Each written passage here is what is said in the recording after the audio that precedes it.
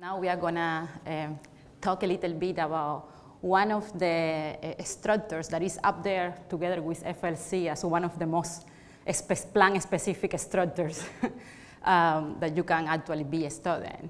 And it's good that actually Jill introduced the name, because I cannot say it very well, apparently. It's plasmodesmata. And these are these small channels that connect neighboring cells, and that connect basically the cytoplasm of neighboring cells. Through the plasmodesmata, there are many molecules that are transported. And this is because they provide a cytoplasmic continuum, so that two cells are actually not completely separated, but they can allow the transport of metabolites, small RNAs, hormones, but just by diffusion. Small molecules can be transported through plasmodesmata from one cell to the other. But they also, and more interestingly, they allow the transport of more bigger molecules, such as transcription factors, viral movement proteins, microRNAs, and they do that in a more active way. So there are some factors that chaperone the transport through plasmodesmata. So, not surprisingly, from the variety of important regulatory molecules that move through plasmodesmata, they have a strong impact in plant development.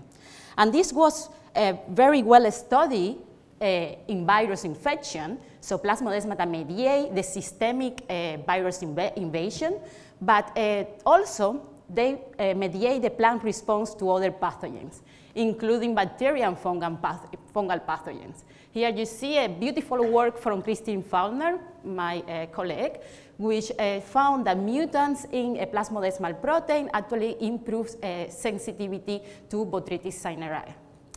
Also in plant development, plasmodesmata are important, and I showed that back in 2009, where we saw that plasmodesmata mutants actually are altered in root development, but also in shoot meristem maintenance, and even in a more mature state is also affecting flowering time. But all these pictures come from Arabidopsis, so there are many of you here that are thinking why I should care. It's just Arabidopsis. But that's not the case. As you could see here, there are mutants in plasmodesmata that are also being identified in other agricultural crops, such as maize. And it has been seen that actually changes in plasmodesmatal transport affect the transport of nutrients from leaf. And as you see here, it affects leaf morphology and also plant development. Here you can see another example between rice cell walls and invasive aphid from rice blast fungus move through plasmodesmata between cells. So I think that I can convince you that these channels actually deserve a little attention, and we should talk a little bit about them. So let's look at the channel more in detail. Here you see a tomograph where plasmodesmata, and as you can see from here, they are inserted in the cell wall.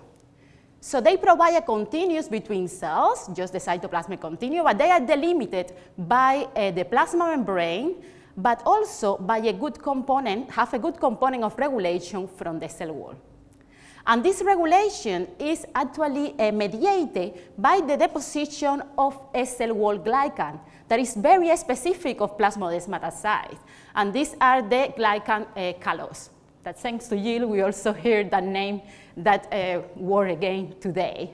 So Callose deposits in plasmodesmata sites, and as you see here in this immunolocalization study, you can see that Callose in green here is deposited along the cell wall in a punctuated pattern, and if we would see through a tomograph, we could see that this punctuated pattern corresponds to plasmodesmata sites.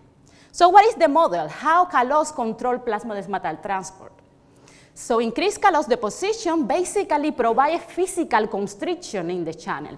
So the cytoplasmic aperture is reduced. So the movement of molecules from one cell to another is just basically restricted.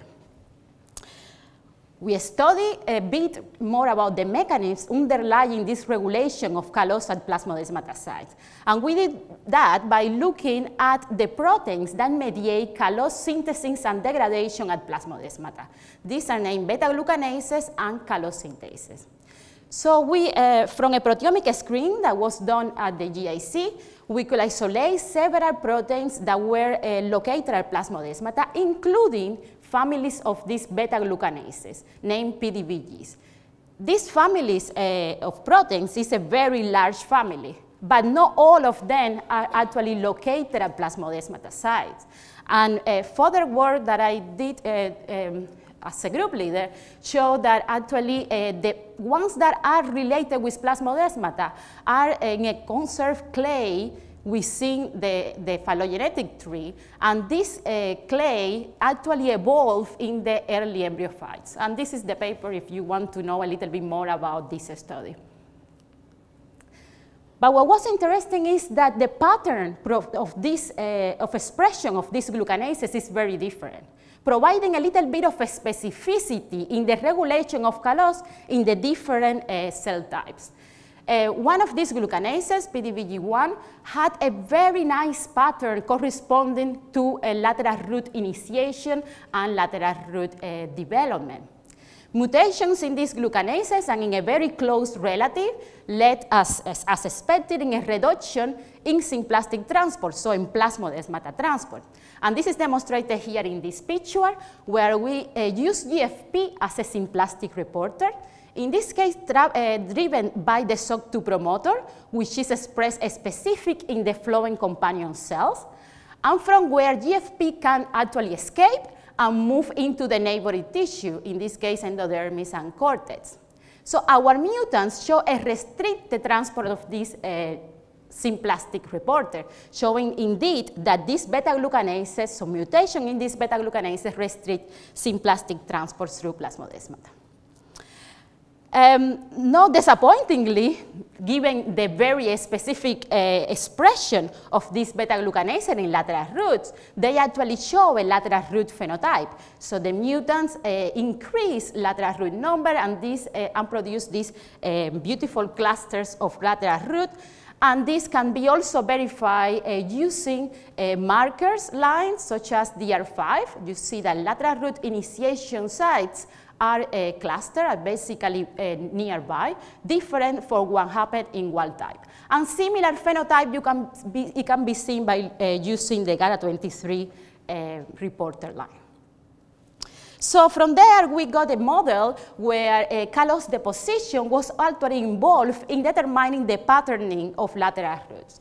So movement of a signal potentially from the initiation side of lateral root is probably necessary to actually determine the distance between lateral roots. So in the mutants, where we have an increased Callose deposition, this signal cannot move. So what happened is that we get a distorted patterning of lateral root, and this could be, again, confirmed using another line, Callose synthase 3. There is an activated version of a Callose synthase, so again produce an increased accumulation of Callose at plasmodesmata.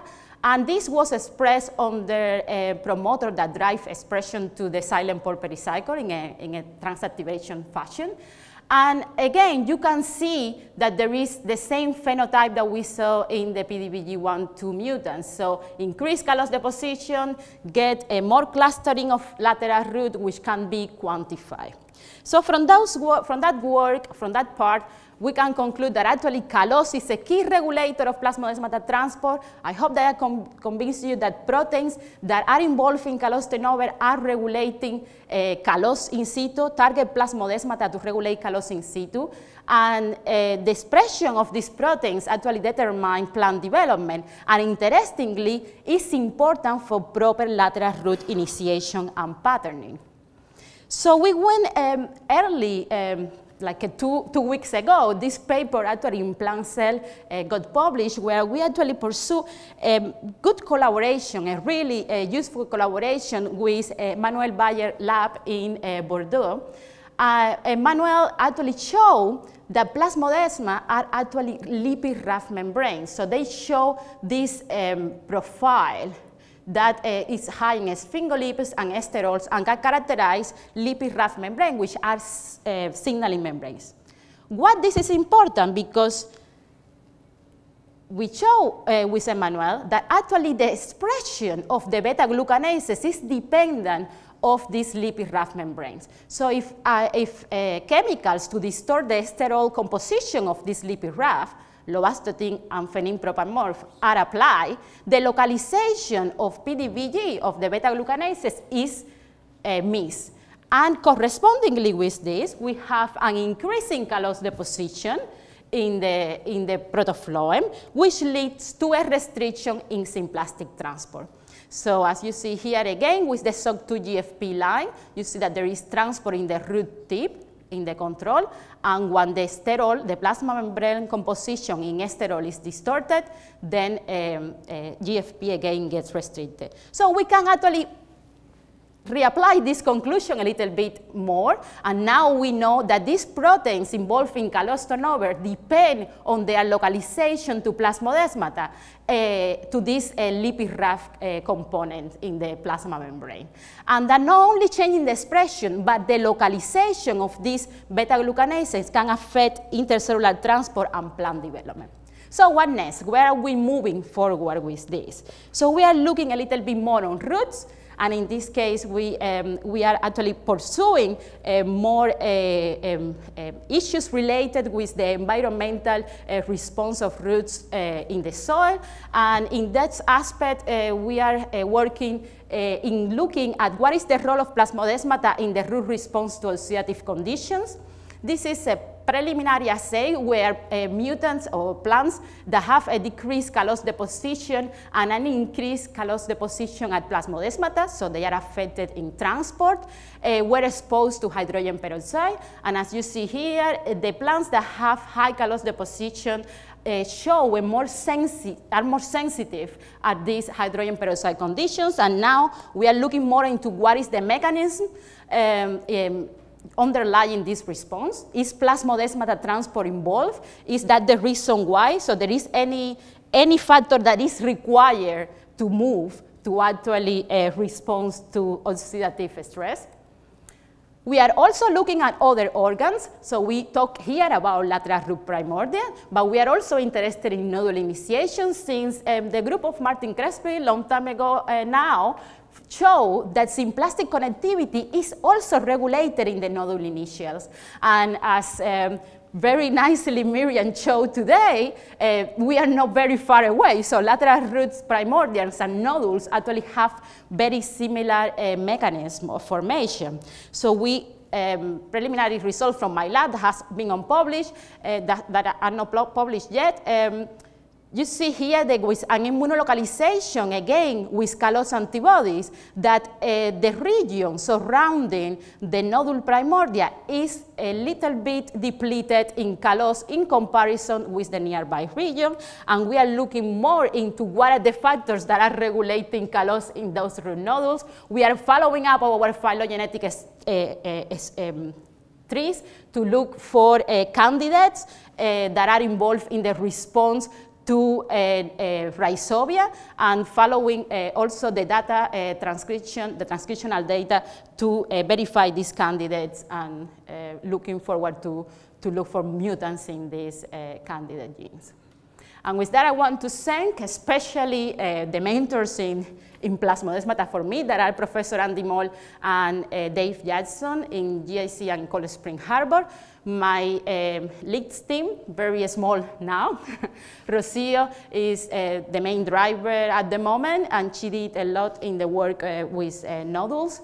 And my main collaborators, who is my longtime collaborator Christine in the GIC, Emmanuel Bayer in Bordeaux, Paul Knotts at the University of Leeds, Hilary Yuta in Sainsbury Lab, Veronica, Jeremy, and Giles at the GIC, and funding from the different bodies. Thank you, and I'm happy with any questions.